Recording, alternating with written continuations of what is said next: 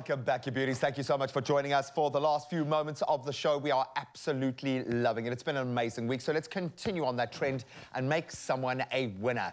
It's never too late to improve your feminine hygiene routine. We know this on our show. We know that for sure. And GynaGuard, they gave us the opportunity, in fact, for you to win a 1,000 Rand hamper by telling us how you think you should practice feminine hygiene and how often. Well, it's time for us to make our next winner. And can we say congratulations to Unita Pillay? You are our next winner. Can we give her a round of applause? Congratulations, Unita. We love the comment. She wrote in saying this: feminine hygiene should be a part of every person's life. One should always take extra care of their body by taking regular showers, using fresh, clean water and toiletries that will protect the body from harmful bacteria and infections. I swear we've got copywriters working these angles. I love it. Hashtag GynaGuard, hashtag free to just be. Well, that was a winning comment. So we need to put out another big round of applause to Janita, who now joins us on the line right now. Well done, Janita. Congratulations. How does it feel to be a winner? Oh, I feel awesome, spectacular, overjoyed and thrilled.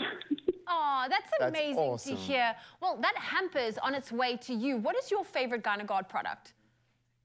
I use the GynaGuard foam bath and the pH bath. Oh, yeah, very good. Very good. The quality of the products are amazing, but I think what I've enjoyed the most is watching the conversation grow and develop, how comfortable we are talking about something that is so important. And I mean, you put it beautifully in your competition post, but what do you think feminine hygiene, why is it so important to spread this message? It is a lot about the person's character as well, because personal hygiene is of utmost importance in our daily lives and upbringing and growth. And in society, personal hygiene is the key factor to being,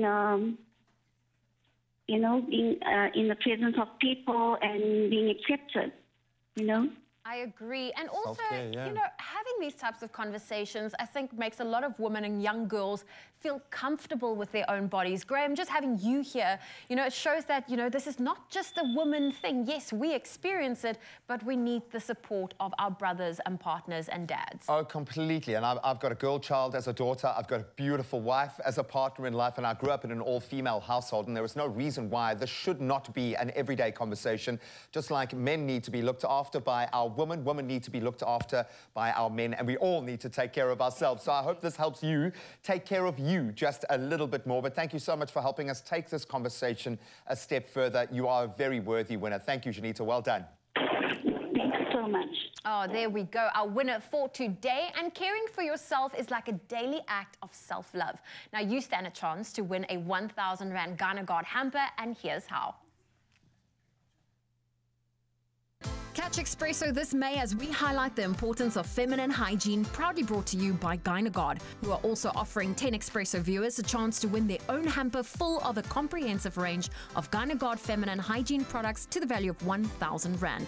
Simply reply to the competition post on Expresso's Facebook, Instagram and Twitter pages using hashtag GynaGuard and hashtag #FreeToJustBe. That's this May from the 1st to the 31st right here on Expresso. T's and C's can be found on expressoshow.com.